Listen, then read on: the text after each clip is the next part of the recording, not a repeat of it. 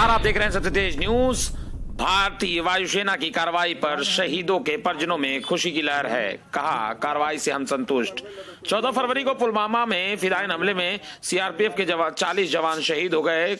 आज देर रात भारतीय वायुसेना ने पाकिस्तान में आतंकी ठिकानों पर बड़ी कार्रवाई की। उत्तर प्रदेश के देवरिया जनपद के भटनी क्षेत्र के छपिया जयदेव जहां के रहने वाले विजय कुमार मौर्य पुलवामा में आतंकी हमले में शहीद हो गए थे। इसके बाद इस एयर स्ट्राइक के बाद शहीद की पत्नी विजय लक्ष्मी का कहना है कि आज हमने सुबह यह खबर सुनी तो मेरे दिल को सुकून पहुंचा। हमारी सेना और भी बड़ी कार्रवाई करे और ऐसे नापाक लोगों को साफ करे। हम सेना को बधाई देते हैं।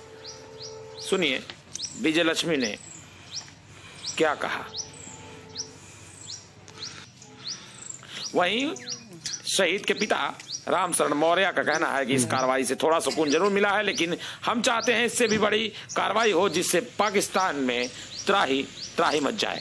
आप सुने शहीद की पत्नी ने क्या कहा। तुम्हारा जो कार्रवाई की गई है, क्या उससे संतुष्ट हैं कि नहीं आप? हम बहुत संतुष्ट हैं। जब सुने कि इतने मारे गए हैं आतंकवादी तो बहुत खुशी हुई। इसके लिए बहुत बहुत धन्यवाद।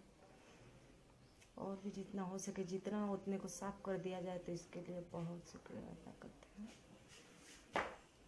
ये हमारे लिए बहुत गुड न्यूज़ है।